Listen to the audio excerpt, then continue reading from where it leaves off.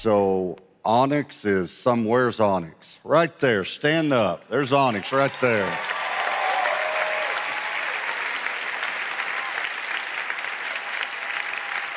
Thank you, Onyx. Thank you. And thank you everyone that serves on our build team. And we're highlighting our build team this weekend. And if you would like to serve and you don't know how to get involved, I'll just give you Thomas Miller's cell phone personally, and you can call Thomas and he'll help you get involved. And so, but just go to the website, I think might be the easiest way, huh? Okay. Thomas is shaking his head. Yeah, just go to the website. But we would love for you to serve. We couldn't do what we do without you, all of you. And some of you can't volunteer, but you can give, or you can pray, or you can do whatever God's called you to do. And so we appreciate that very, very much. I also just want to let you know, I'm preaching the message, the series, The Blessed Life. So we have the book, and then we also, this is a book on generosity that I was asked to write years ago. I told you a little bit about that. And then a few years ago, I wrote Beyond Blessed, which is about stewardship. Because so many people want to give, they want to be generous, but they don't know how to manage their money. We give them a course on how to drive a car, and we teach all these different things, but we never teach anyone how to handle their money.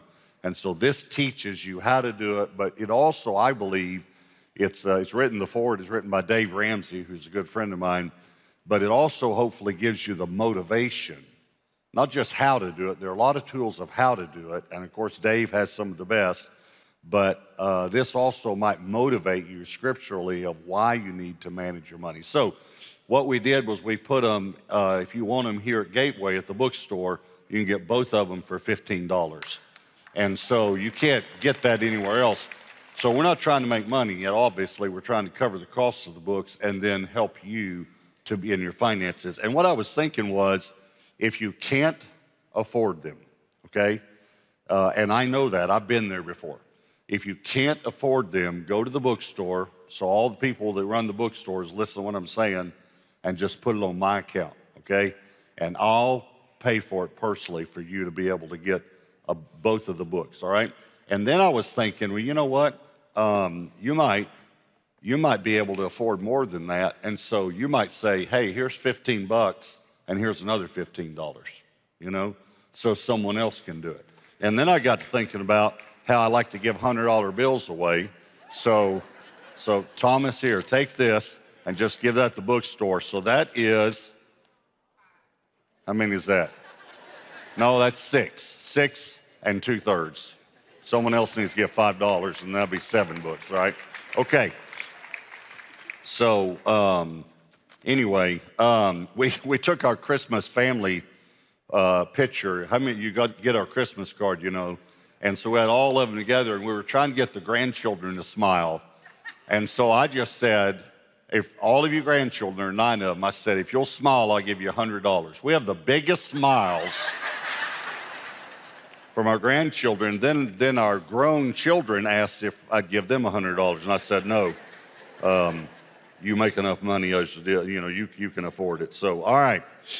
So I'm in this series called The Blessed Life. It is my life message, and this is the most important message in the whole series. And I'm going to say something else that might shock you. This is the most important message that I preach. And the reason is I preach mainly to believers. So obviously, if I were in a stadium in some third world country and I was preaching to people who didn't know Christ, obviously the most important message you can preach is the gospel, the death, burial, and resurrection of Jesus. So I'm not taking away from that. But if you're a believer, the most important message that I could share with you, and it would be probably different for other pastors, but is the message I'm going to share today. If you catch this principle, it will change everything in your life. I promise you, okay? So I just wanted you to sense the importance of this message today. The title of the message is The Principle of the First. The Principle of the first. And it runs all through Scripture. We're even going to go back to the Garden of Eden. So it's all through Scripture, all right? So here's the first principle. I'm going to show you some illustrations of the principle of the first, 3 illustrations by my points. And let me say this also. If God is first in your life, everything in your life will come into order. Everything. That doesn't mean you won't have tribulation, because Jesus said in this world you'll have tribulation. But then he said, but be excited about it, or be of good cheer, because I've overcome the world. It's okay. I've already taken care of this for you. But you will have tribulation. So I'm not saying you'll never go through a difficulty. I'm not saying that. But if God is not first in your life, then nothing will come into order in your life. And wouldn't you rather go through the tribulation that we're all going to go through, as far as trials and difficulties and all the things we go through? Wouldn't you rather go through any difficulty with God being first in your life and everything in order in your life? So the only way to have everything in order is to have God first. So I want to show you 3 principles of the principle of the first, all right? So here's the first one, the principle of the firstborn. So this is a scripture from the Old Testament, but let me remind you that 1 Corinthians 10 says that everything that's written in the Old Testament was written for our instruction. So we need to learn from this. So some of this that I'm about to read you, you're going to think, it talks about a donkey and a lamb. And I don't know how many of you own a donkey and a lamb, okay? But there's a principle behind why God said it. And that's what we want to find out. So Exodus chapter 13, verse 1, then the Lord spoke to Moses saying, consecrate. Now, here the word consecrate simply means set apart or set aside to me all the firstborn. Whatever opens the womb among the children of Israel, whatever opens the womb among the children of Israel. Remember, Romans 11 says we've been grafted in to the nation of Israel, if you believe in Jesus, all right? Whatever opens the womb among the children of Israel, both the man and beast, now watch these 3 words, it is mine. In other words, set it aside because it belongs to me. So there's a principle here, and that's what I'm trying to get us to understand. Verse 12, you shall set apart to the Lord, set apart, same thing as consecrate, to the Lord, all that open the womb. That is every firstborn. This is the principle of the firstborn. That comes from an animal which you have, the males shall be the Lord's. In other words, shall belong to God. But every firstborn of a donkey, and I'll explain all this in a moment, you shall redeem, that means buy it back so you can use it, with a lamb. And if you will not redeem it, now watch this, then you shall break its neck. Now, I need to just mention here just for a moment this principle. This principle applies to tithing. And what he's saying is the first 10%, we're going to get to this, is set aside or set apart for me. But if you won't return it to the house of God, you're going to lose it anyway. So you can bring it to the house of God and the 90% can be blessed, or you can keep it in your bank account and it'll still go out of your bank account when your washing machine breaks, or your car breaks, or you lose your job. Please hear me, this is important. Wouldn't you rather return the first 10% to God and have all of your finances blessed, or lose it anyway and have all of your finances cursed? I mean, you'd rather be blessed. There you go. You answer. I asked the question, you answered it. Thank you very much. I'd rather be blessed. I mean, it's a pretty simple question, isn't it? All right. You shall set apart, and then he says, and if you don't set it apart, you don't redeem it, you shall break its neck. In other words, you're going to lose it anyway. And all the firstborn of man among your sons you shall redeem. Okay, so here's what he's saying. There are 2 classifications of animals that he uses here. He uses a donkey and a lamb. A donkey represents unclean animals, and a lamb represents clean animals. Now, this was written 3,500 years ago. What in the world does that have to do with you if you're an accountant or a lawyer or in the medical profession or the education profession? Maybe you're a teacher. What does a donkey and a lamb have to do with you today? It's the principle behind it. And can I tell you, this principle is actually talking about, you ready for this? Jesus. That's how important what I just read you was. Let me explain it to you. If you have an unclean animal, it has to be redeemed with the sacrifice of a clean animal. And a clean firstborn, and remember Jesus is called the firstborn, has to be sacrificed. So a clean has to be sacrificed, but the unclean has to be redeemed with the sacrifice of the clean. Okay, so let's just for a moment, let's figure out, were you and I born, spiritually speaking now, clean or unclean? Unclean, because we were born with a sin nature. Would you like for me to prove that to you? I'll just ask the experts here, the parents. If you have children, let me ask you a question.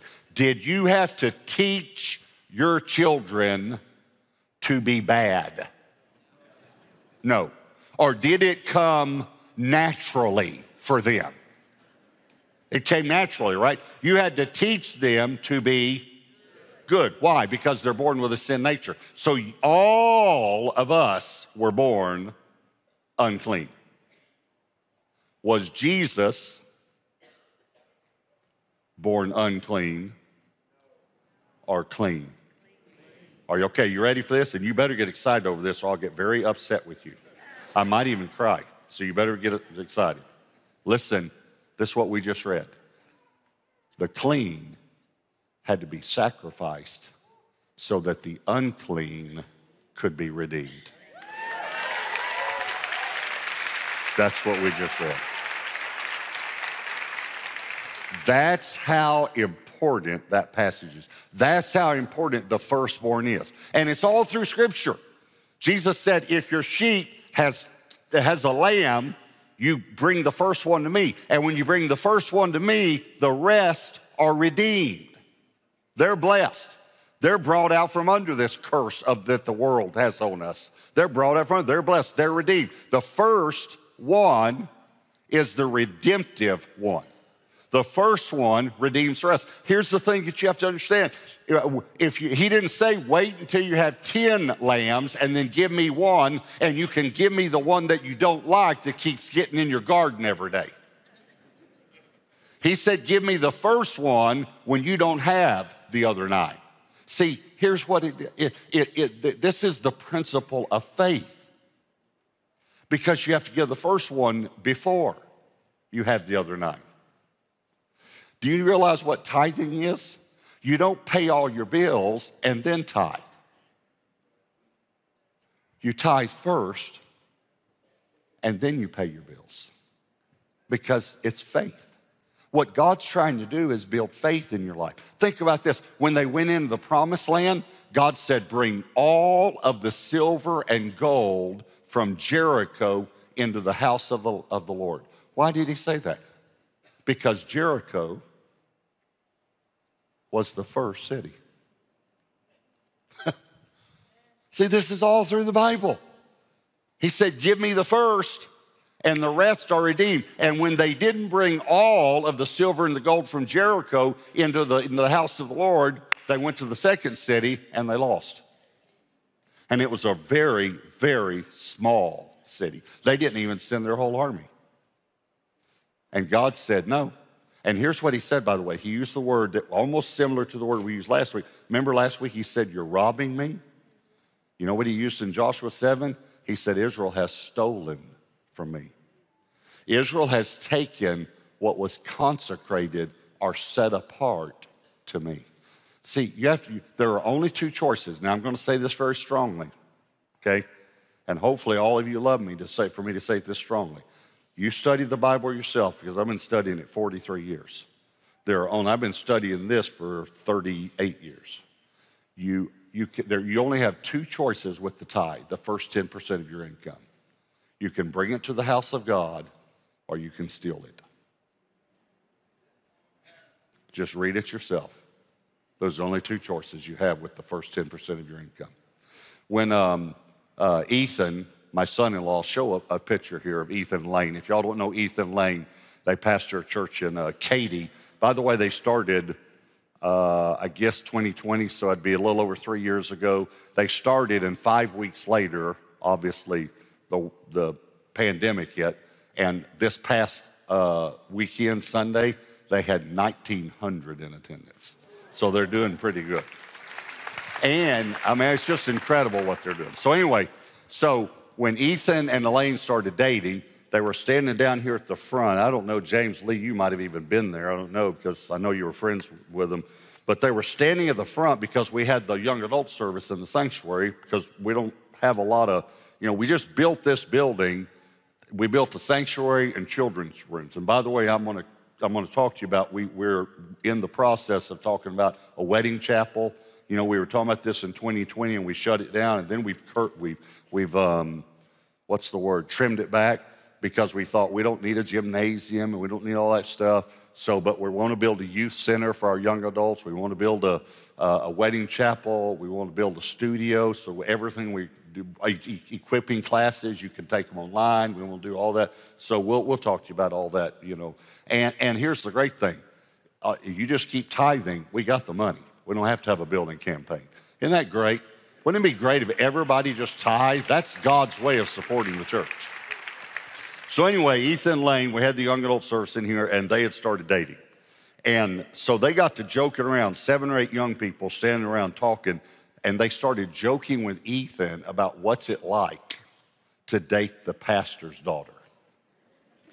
And I was very nice to Ethan, by the way. I was very nice. When he came over, to talk to me about dating Elaine, I was very nice. I showed him my gun collection, and, I showed him the animals on the wall, told him what a good shot I was.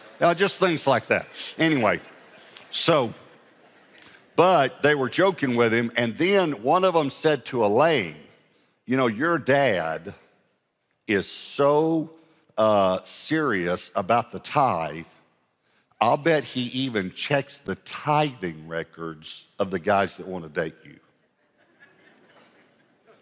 And Elaine said, he does. And Ethan went, uh-oh. And Elaine said, you told me you tithe. And he said, I do. He said, but there was one week, he said, I don't have internet. See, Ethan's also a real good steward. And the internet was so expensive. He said, I don't have internet because it's too expensive. So I go to Starbucks. I get paid every Friday. I go to Starbucks. I get online, and I pay my tithe.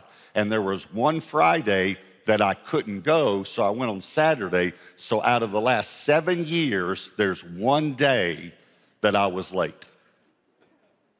And they all started laughing and said, oh, your dad's not going to notice one day. And Elaine said, yes, he will. And she said to Ethan, you better have an answer. So Ethan and I were talking, because I told Ethan, you have to date me before you can date Elaine, And so we were talking every week we had a date. We got together. And so anyway, we were together. And so I said to him, I said, Ethan, there's something I want to ask you about. I said, 4 years ago in 7 months, you were one day late on your tithe. So anyway. Hey, let me just say something, and I'm going to say it strong. Are you okay if I say something strong?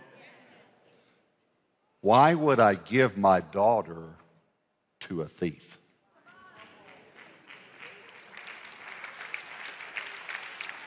I mean, if he'll rob from God, why would I give him the most precious thing, my family, that God's given me? Why? And by the way, if he can't handle money, he definitely can't handle Elaine. Because you've heard her preach. She's a handful, anyway. It's just, it's funny because James and Josh grew up in a different environment. We didn't have the books and all that stuff. And Elaine, all of a sudden, we were blessed tremendously financially. And we've talked about that because James had one pair of shoes for golf, track, dress, everything. It was one pair of shoes, and Elaine, had a lot more than they had growing up. And but Ethan, he was a good steward. And he took them on one of their first dates, he took her to Wendy's. And she said, I'll have a cheeseburger this, and I'll have this, and I'll have this. And Ethan went, whoa, whoa, whoa. He said, we're not ordering from that menu. We're ordering from that menu. How many of you know which one it was? The dollar menu. That's right. And Elaine came home and said to me, did you know that Wendy's has a dollar menu? And I said, yes, sugar, I order from it. She said, Ethan said all the fast food restaurants have dollar menus. I said, I like this young man. All right, here's the second principle, the principle of the first fruits. So there's a principle, the firstborn belongs to God. We're going to get to tithing in a minute. The principle of the first fruits. Proverbs 3, 9, and 10. Look at this. Honor the Lord with your possessions. Have you ever even seen that scripture? So how can you honor God with your car? It's really simple. Give him the first 10% of your income and then buy a car that you can afford. How do you honor the Lord with your house? Give him the first 10% of your income. And then, here's what's amazing. I hear testimonies all the time. We had this house, and we went to buy it, and they lowered it $25,000. We went to buy a car, and they lowered the price. You can't believe what God does for tithers. Honor the Lord with your possessions and with the first fruits of all your increase. Now, he's speaking to farmers here, so you could insert the word income where it says increase, okay? And you can tell he's speaking to farmers because watch. So your barns will be filled with plenty, and your vats will overflow with new wine. Look at this, Exodus 23:19. The first of the first fruits. He wants you to really understand what the word first means. The first of your first fruits of your land you shall bring, notice the word bring, into the house of the Lord your God. Did you see the word bring? Okay, do you know why he uses the word bring when he talks about tithing? He never uses the word give when he talks about tithing. He always uses the word bring. Here's the reason. You can't give what doesn't belong to you. You can only bring it to the house of God or you can steal it. That's your only choice. When I was in Bible college, one of the students asked one of the professors, why did God accept Abel's offering and he didn't accept Cain's offering? Isn't that a great question? And the professor, he was wonderful. He said, I really don't know. I've never gotten any revelation on that passage.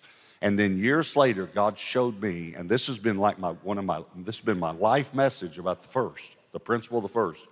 And God showed me the principle of the firstborn and the principle of the first fruits. Now I want to read you the story of Cain and Abel and watch how easy it is to see why God accepted Abel's but not Cain's. Remember, firstborn and first fruits belong to God, all right? Watch it, Genesis 4, verse 3. And in the process of time, in other words, over time, it came to pass, it just kind of happened, that Cain brought an offering of the fruit of the ground to the Lord. Notice it does not say first fruits. Just in the process of time, just whenever Cain wanted to, it just kind of happened that he brought an offering of the fruit of the ground to the Lord, not first fruits. Abel also brought of the firstborn of his flock and of their fat. And the Lord respected Abel and his offering. He didn't just respect his offering, he respected him. But he did not respect Cain and his offering. Is that clear? By the way, this is 2,500 years before the law. You want to explain that one to me? 2,500 years before the law, and the principle of the firstborn and first fruits was already enacted by God. Already. I mean, it's right there. Cain, here's another way to say it. And here's what Christians have told me. I give as I feel led. Not with the tithe, you don't. Because that means that you think that that money is yours. It is the Lord's. It belongs to him. It's set apart. It's consecrated to him. We've already read that. You return it to the house of God. You bring it to the house of God. You don't give it to God. You bring it to the house of God. You return it to him. And so here's really what Cain did. He gave what he wanted when he wanted, or as he felt led. Abel brought the firstborn. Now, it's not just, let me go into a little theology for you if you don't mind, okay? It's not just that God would not accept Cain's offering, it's that God could not. There are some things that God cannot do. And I know everyone says, well, he's God, he can do anything he wants. No, he can't. He can never act outside of his character. For instance, God can't sin. God can't lie. He can't, because he is truth. Jesus said, I am the way, the truth, and life. I am the truth. So he can't lie. There are things God can't do. I'd love to talk about this. Here's one that God can't do. God can't change. This is called the immutability of God. The reason God can't change is because if he could change, he could get better, and he's already best. So he can't change. Here's one, this will shock you. God can't think the way we think. Now, notice I clarified it, because the Bible does talk about his thoughts, okay? But God can't think the way we think. Here's the reason. We think to figure things out. When you couldn't go to sleep last night and you were thinking about something, you were trying to figure it out. Okay, listen to me. God is not trying to figure out anything. This is called the omniscience of God. It comes from two words, omni and science. Omni means all, science means knowledge. God has all knowledge. Here's something to think about. God knows everything at the same time. Let me say that again. God knows everything at the same time. Think about that this week and you'll trip a breaker. Are you catching me that God knows everything? Okay? All right, so let me just say it a little bit more so you'll catch it a little bit more. Nothing has ever occurred to God. God has never said, you know what I just thought of? I just thought of something I've never thought of before. It's never happened. Okay, so let me tell you, then this is what relates to Cain. This is why he could not accept Cain's offering. God can never be second. He can't. This is called the preeminence of God. One of the best studies is to study the attributes of God. He's preeminent. That means he's first of all, higher than all, before all, and above all. So he can never be second. So when Abel brought a first offering, God said, I can accept that. When Cain did not bring a first offering, God said, I can't accept that. And it's all through Scripture. We could have kept reading in Malachi the other day where God said, you bring me the lame, the blind, and the maimed as your offerings. And then he says this, I do not accept them. Can you imagine bringing God second best? He's not going to accept it. All right, so here's the third one, the principle of the first 10%. This is all through Scripture. The reason it's first is if it belongs to God, it has to be first. We saw the firstborn belonged to God. We saw the first fruits belonged to God. They were consecrated for the house of God. All right, here's the tithe, the first 10% of your increase. Watch this. Very simple. It's going to be very clear. It belongs to God. Leviticus 27:30. And all the tithe of the land, whether of the seed of the land or of the fruit of the tree, is the Lord's. Belongs to God. It is holy, which again means set apart to the Lord. Now, I have to show you something about the tithe. Remember I told you last week that the tithe could be more personal to Jesus than what you think? It also might be more personal to the Father than what you think, because it represents Jesus. All right, so we talked about the firstborn belongs to God. Colossians 1:15, he, Jesus, is the image of the invisible God, the firstborn over all creation. All right, we talked about first fruits, 1 Corinthians 15:20, but now Christ is risen from the dead and has become the first fruits of those who have fallen asleep. Okay, you want me to tell you something really incredible? Jesus is God's tithe.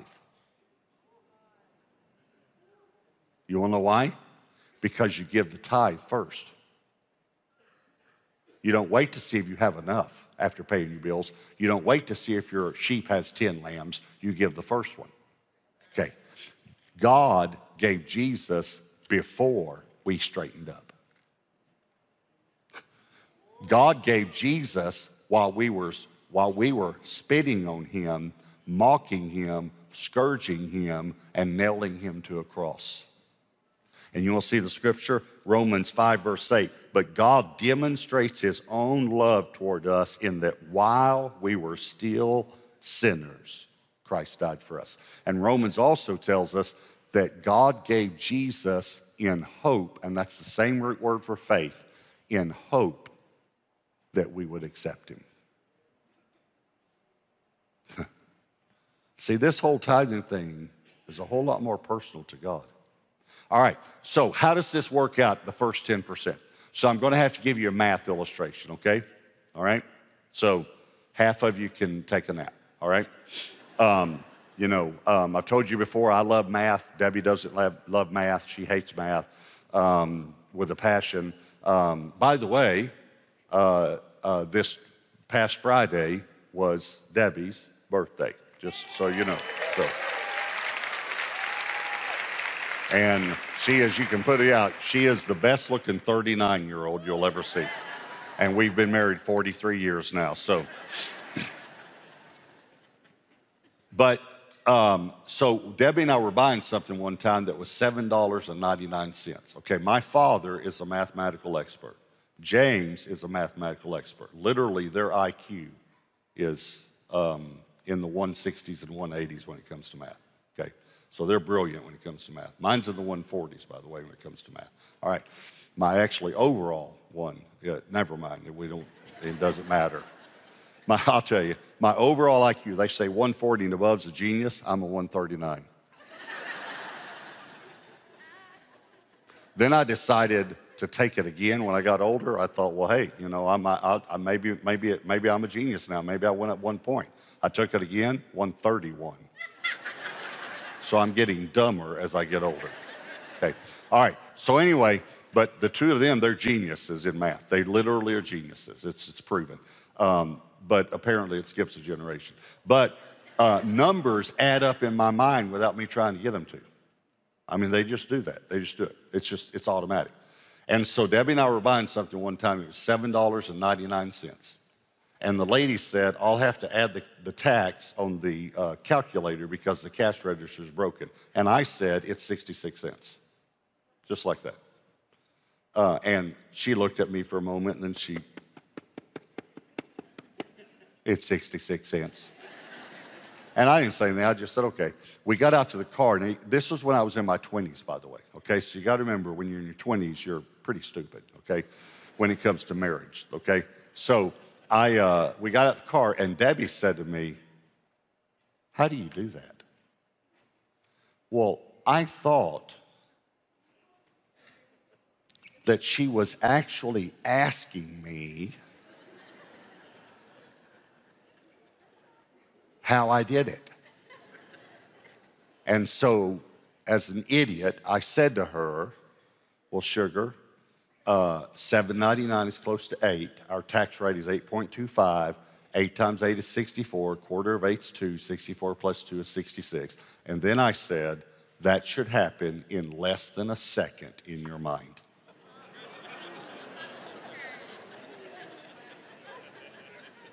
Yeah. And she said to me, it doesn't. And then she said, but I know what 25% off means. And so I thought we were still talking math. So I said, okay, if you're buying something for $100 and it's 25% off, what does that mean? She said, it means it's a good deal. And then she said, follow this if you're a mathematician. Then she said, and if it's 50% off, it's free.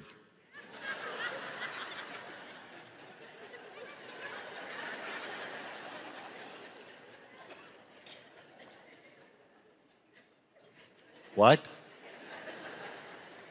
And then she went like this. Like I'm the one that doesn't understand math. She said, Robert, everyone knows if it's 50% off, it's the same thing as buy one, get one free. So if it's 50% off, it's free. And then she said, and it's 75% off, you're making money. Which explains the statement to me. Have you ever heard this one? I made us money today. Yet our bank account went down. Okay, so let me give you a math illustration, all right? All right, just stay with me, it won't be long, okay, for those of you that hate math like Debbie does, okay? All right, so if you were a landscaper and you came over to my house and you said, I said, I want trees and shrubs and flowers, and I want them here and there and here and da-da. You said, okay, Pastor Robert, this is how much the materials will cost. This is how much the labor will be, and my profit will be $1,000. Is that okay with you?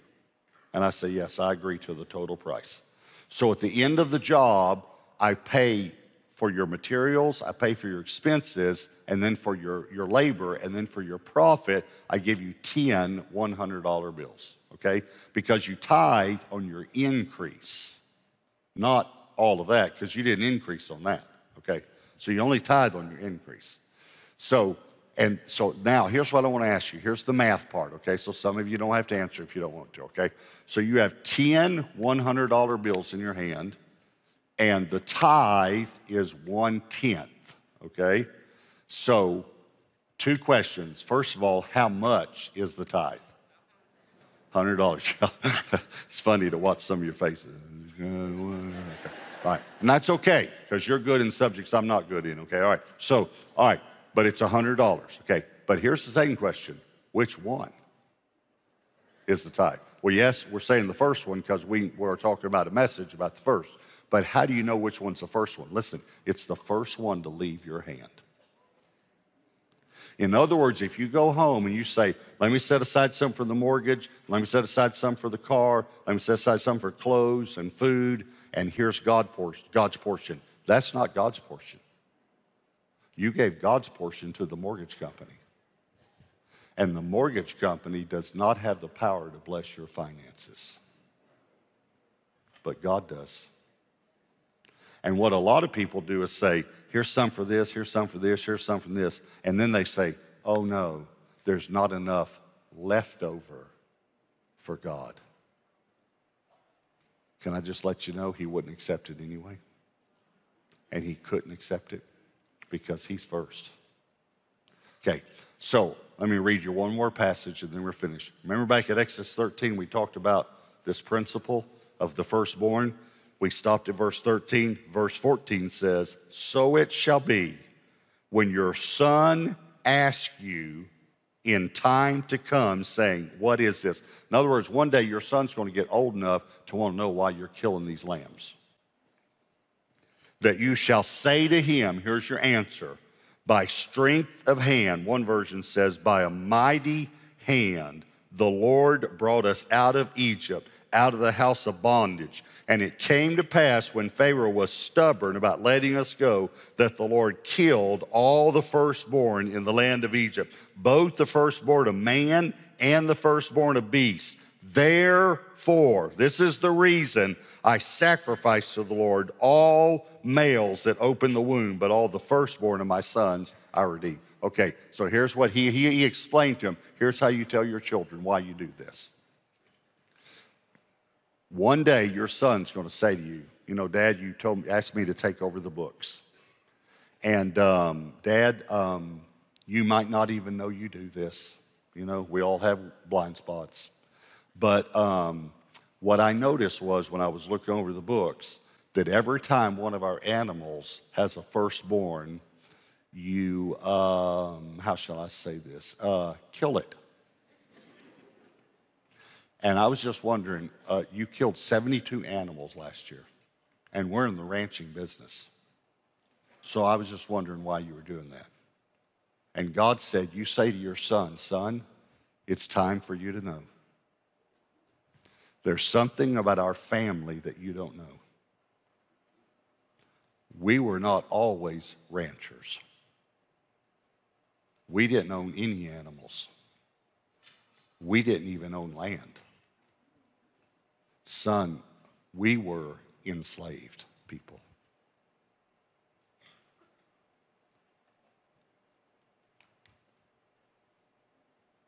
But God, with a mighty hand, redeemed us and gave us all that we have now. Therefore, we gladly give to God the first of all of our increase.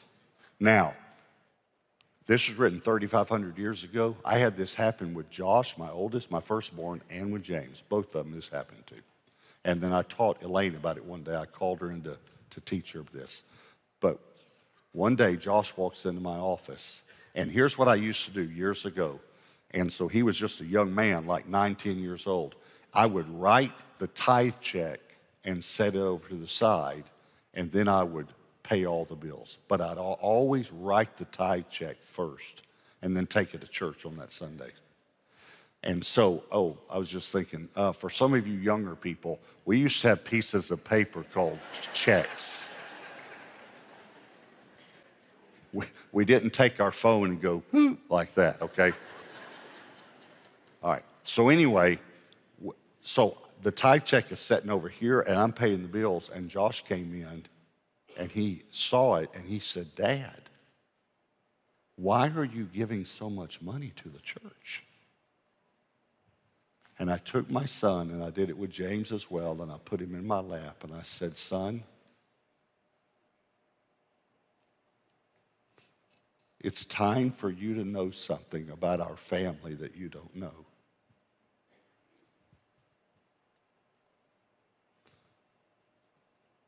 But Daddy wasn't always a Christian.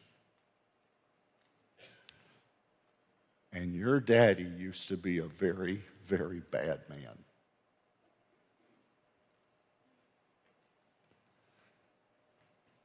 And I couldn't stop being bad.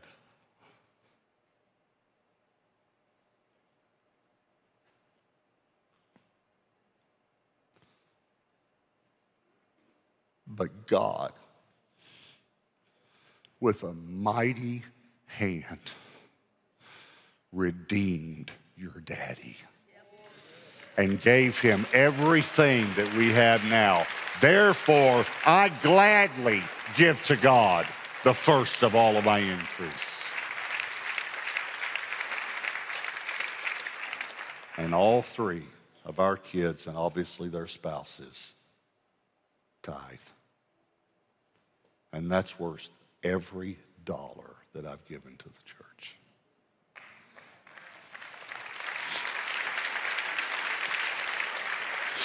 I want you to bow your heads and close your eyes. And I want you to just ask the Holy Spirit, like we do every weekend, what are you saying to me through this message? Just ask him. And listen, I know that some of you have wanted to tithe and tried, and it's been really tough. I understand that.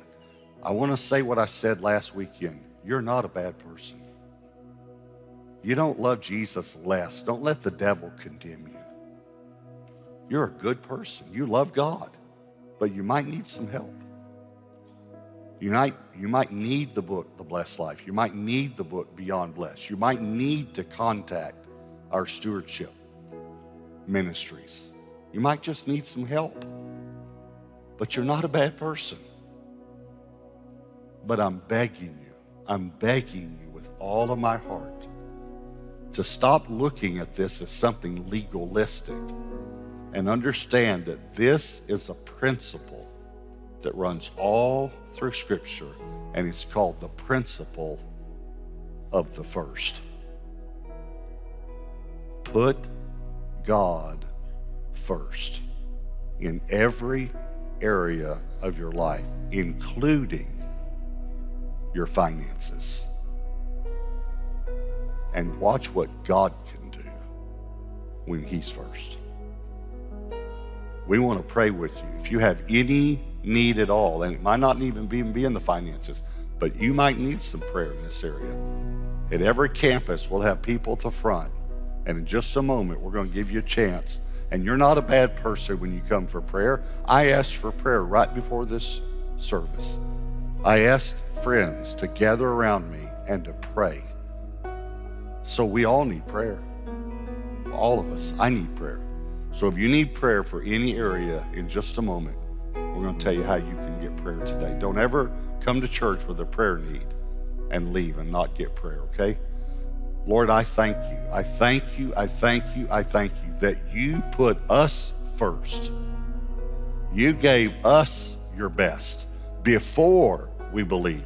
While we were yet sinners, Christ, the firstborn and the firstfruits, died for us. And we thank you.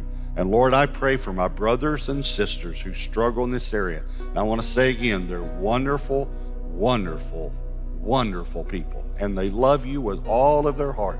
This just could be an area they struggle in. I pray today will be a breakthrough. Please, God, let this be a breakthrough.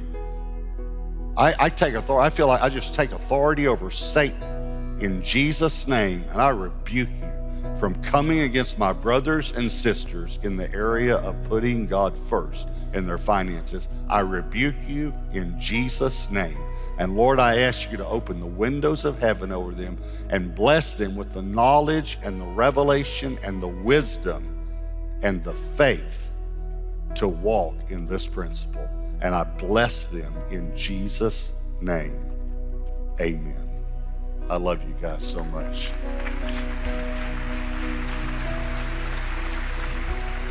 Amen. You can go to remain seated. Like Pastor Robert was saying, we're going to go into a time of prayer, and here's why that's important. Is because prayer is a value of this house. Gateway Church is a house of prayer. And like I said, we never want to give anyone, never want anyone to miss an opportunity to receive prayer. So if you don't have to leave, here's what we ask. We ask that you stay and partner with us and be praying right now for those that are going to get ready to come forward and receive prayer. You can go ahead and stand, and I want to invite our prayer team up to the front right now. These are incredible men and women who would love to stand with you in prayer.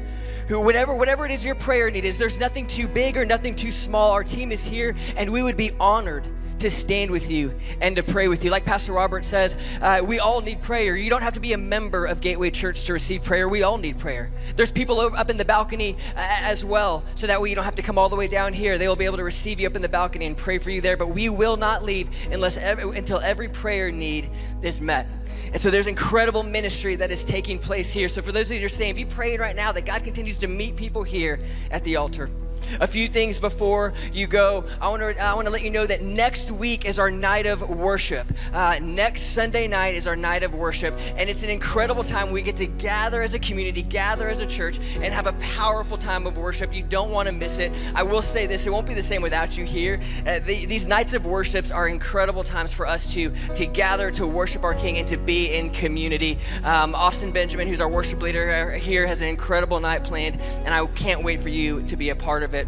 Also, we've been honoring our build team. It is a build team weekend, like we said, and Sunday night, we're going to be honoring our build team with a big party to celebrate and honor them for all that they do. If you're a part of our build team, we invite you to go ahead and register to be a part of that. But here's the thing. If you're interested in becoming part of our build team, if you're interested in getting connected and being a part of this build team family and helping Gateway Church feel more like family for everyone who enters these doors, we're going to invite you out to that as well. We want to honor our build team and celebrate them, and we want to let you know what it's like to be a part of this community and be part of this family. So that's tomorrow night at 6 p.m. You can go ahead and register right there and get all the information that you would need for that night. But we would hope to see you there. Like I said, it's going to be an incredible time, and we'd love for you to be there. Also, we have the Gateway Church. We've got the musical that takes place every holiday season. How many of you have been to this Gateway production that we do every Christmas? Well, it takes an army to put that phenomenal production on. And so if you have the talent in here of singing or dancing or acting, we would love for you to be a part. Now, it's not whether or not you think you sing well in the car, because I think I sing well in the car. Like Austin Benjamin has a voice like an angel. That is not myself. That is not my gifting. But if you have that gifting, if you have that anointing, we would love for you to audition. Auditions take place this week. So you can go to gatewayperformingarts.com, and it's going to give you all the information there. Maybe you don't sing or act or dance, but you still want to be involved and you still want to serve. Like I said, it takes an army to put on this production. So you can serve behind the scenes in costumes and props, all the different areas that you can serve in. Go to gatewayperformingarts.com for all that information.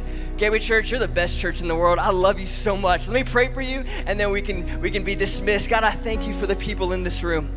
Holy Spirit, I thank you for the ministry that is taking place here at the front, God. God, I thank you that your presence is here. I thank you that our tomorrow morning will look different because of the word that you have given Pastor Robert to speak directly into our hearts, God. God, we honor you and we praise you. And in your resurrected name we pray. Amen. Amen. Gateway Church, we love you so much. We'll see you next week.